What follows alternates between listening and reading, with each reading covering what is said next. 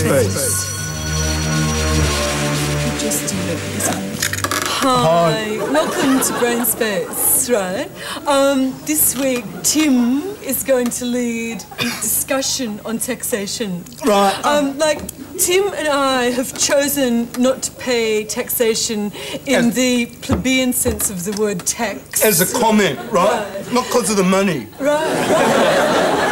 Like, what we pay is a really special, unique cerebral tax. Cerebral tax, right, Debbie. I don't know if you know I know. I thought you might. But most people only ever tax 1/8 of their brain space, right? Which leaves, I mean, it's just the tip of the cerebral iceberg, right?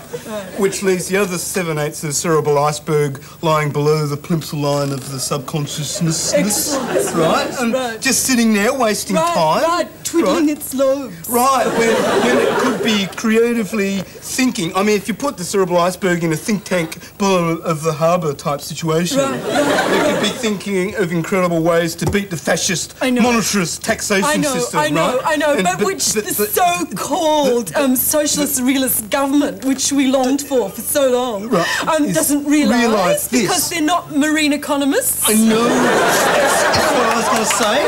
I know.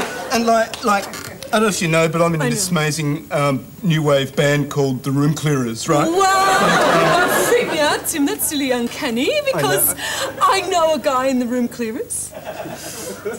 Me too. Well, but like, obviously Bob Hawke has got no conceptualisation of what it's like trying to manage a pre-Raphaelite, new wave, heavy metal, swing 50s experimental rock band, right? I know. Just goes to show how out of touch he is with ordinary people, right? Excellent. I know. Consensus equals nonsensus. 10 out of 10, right. Like, I mean, I'm just finding it personally really prohibitive, right? And my miserable fortnightly Dolph artistic funding check, right?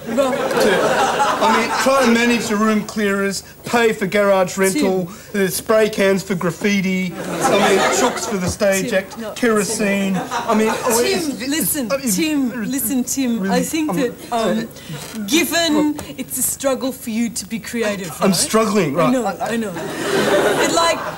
What's wrong is that you don't realise that it's not you that's destitute, right? It's the so-called haves of this world who are destitute. I know. Spiritually destitute, right? While someone such as you, who has a really secure position in the unemployment industry,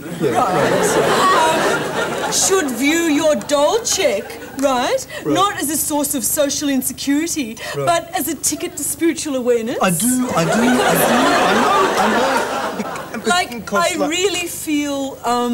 I really feel sorry for the so-called haves with their jacuzzis and their in-ground swimming pools and their Doncaster mansions, their Mercs and their Porsches, their Christian Diors, their Christian Barnards. Like, are they really happy?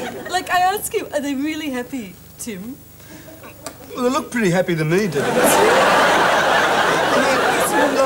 The other day, I saw this amazing guy in a Mercedes-Benz type situation, right? And he had this amazing, glamorous, blonde model type person in a Mercedes-Benz situation. And they were towing a yacht, and they both looked really happy.